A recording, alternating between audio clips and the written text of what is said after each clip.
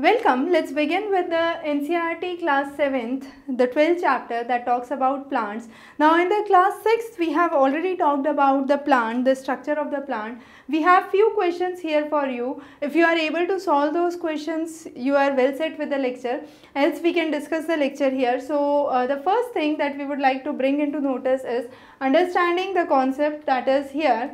And this is a diagram that talks about the plants. So we have the green leaves that are seen, and then we have the petals, which are the leaves of the flowers. Now this sepals and petals we have already talked about in the last class. What we are trying to bring about in this class is the structure to understand better the parts within these sepals that are seen. So within these sepals, you have the reproductive parts that are seen. So reproduction in the plants could be broadly classified in two ways. One is sexual reproduction, the other is asexual reproduction. This happens without seeds. So there is no requirement for the seeds to be present, but this requires seeds. So that's the basic difference between the two types of flowers that we talk about. Now coming on to the various methods that we talk about. So let's first begin with the asexual reproduction. The first common method is vegetative propagation. Now you would have commonly seen a rose plant. Rose plant usually propagates by the means of grafting. So you have one of the branches that is cut and it is put up into another soil, and later on you see the rose flower. So this method, which is basically the asexual reproduction, is classified under vegetative propagation. You have budding that takes place, fragmentation that takes place, and spore formation. So four of those processes which are part of the asexual reproduction. The benefit of this, all four processes are, they take less time. So they are time saving. They create usually a replica. So if I am taking the branch of a white rose, it would become a white rose. So replica or exact copies are usually seen with very less variations that are seen. It takes less time to have the new species that is up. Now this vegetative propagation could take place through various ways. As we said, rose is a good example where we have branching. Similarly, you have champa where you have bud in the axil that is seen. Now what is axil? It's the point of attachment of the leaf to the node. So at this point you would have the axil that would be seen, and this could develop into another shoot which is known as vegetative bud. Now this bud could be small and later on could grow into bigger size. A good example is Bryophyllum.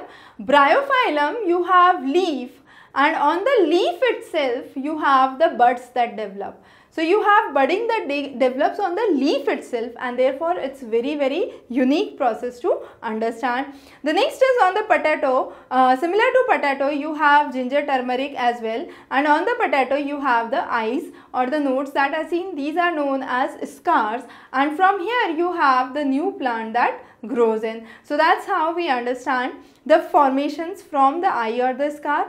The roots of the plant like in sweet potato or dahlia give rise to new plants. So that's again a means of vegetative propagation. Sometimes the part of the plant is detached itself. So let's say this is a cactus plant. From this, a part of the plant of the cactus is detached and is put up into a new soil. You would have new cactus that would come up there. So that's again one of the ways to understand the new plants. So as we said, they usually have the exact copies. They bear fruits and flowers much more easily.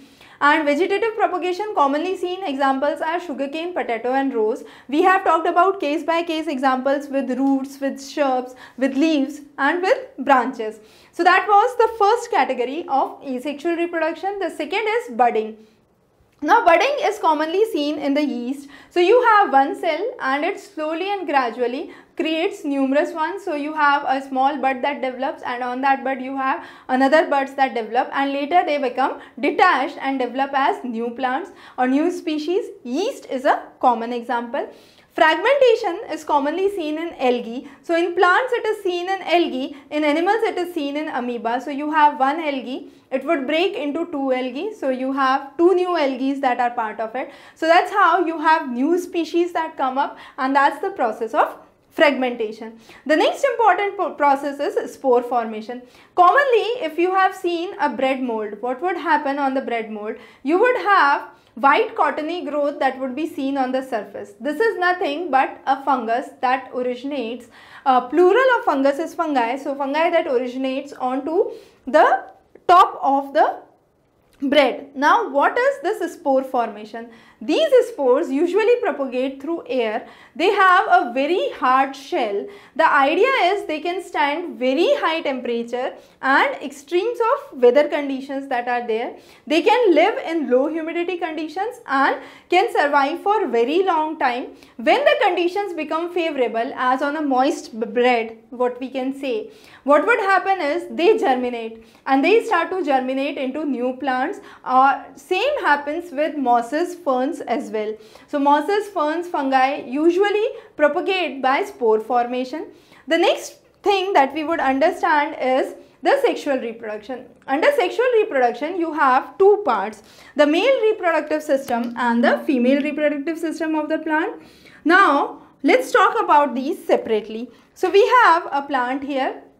Now what we do is, in this you can see you have the green leaves that are here, which are known as, you have the pink petals that are seen, the flower on the top, and what we can see is basically the 5 anthers that could be seen, the lines that could be seen here, and on the end of those lines you have the anthers, and this has the filament. So this line, which the blue line which you can see, is the filament, and towards the end you have the anther.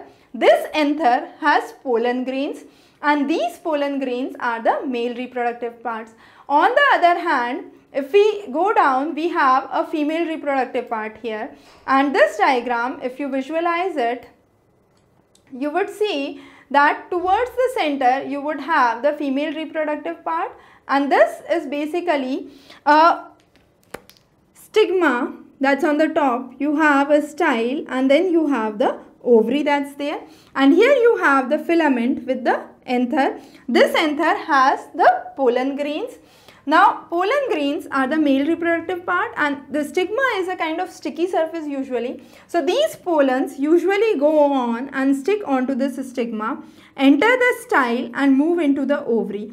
It's at the ovary where you have the fusion of the gametes that takes place, and you have embryo formation that takes place, which ultimately leads to the ovule and ovary. Later on, this ovary converts into fruit and ovule converts into seed. We'll understand this in a while in detail. However, let's understand this parts, if both the parts, the male reproductive part and the female reproductive part, if they are present on the same flower, you would have what is known as self-pollination.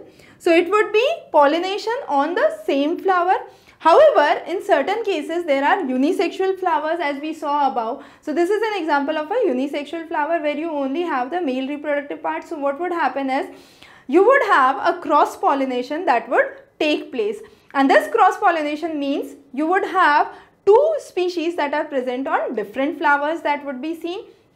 Now once you have the ovary, that is the fruit that develops, you would have within the ovary small ovules, usually 6 to 8 in number. They could vary, they could be less or they could be more, and these ovules later convert into seed. So that's a very, very important part to understand. Now as we said, the flowers could be unisexual or bisexual. Bisexual means they have both the male and the female reproductive parts onto the same flower, and the common examples here for those are, you have mustard, rose and petunia. These are commonly asked for your MCQ questions, so you must be very well aware of the names here. Similarly, the plants which have separate male and female reproductive organs are the corn, papaya and cucumber. So those are the unisexual flowers and the bisexual flowers. The types of pollination we have already covered. Now how does these seeds that are seen from the ovules disperse?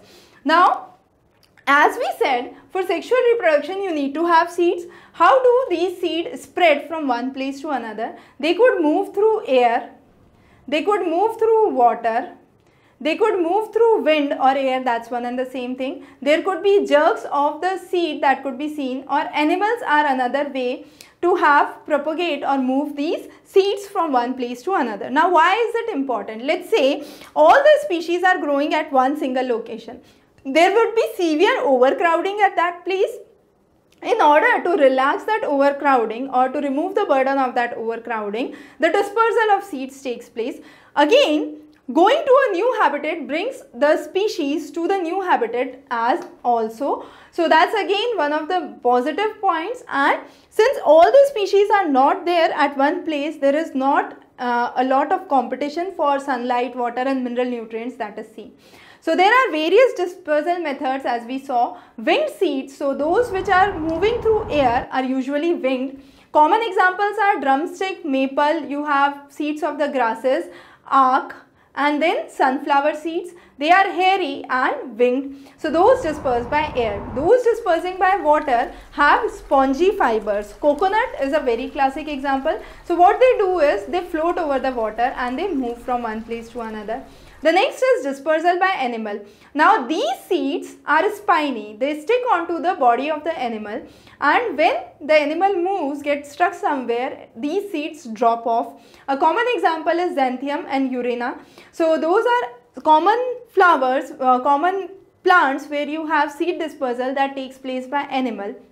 The last is burst. So you have a sudden jerk and the seed burst out. So when the seed bursts, you have scattering of the seed particles that is seen. Common examples are castor and balsam. So these are the seeds where these are the plants where you have dispersal that takes place through a jerk that is seen. Very important. So usually you have MCQs. What is the method of seed dispersal for the following plant? So the common examples that are here must be remembered. We have discussed the brain teaser questions throughout this lecture. We would be covering more lectures in the upcoming session. So stay tuned. Have a great day ahead.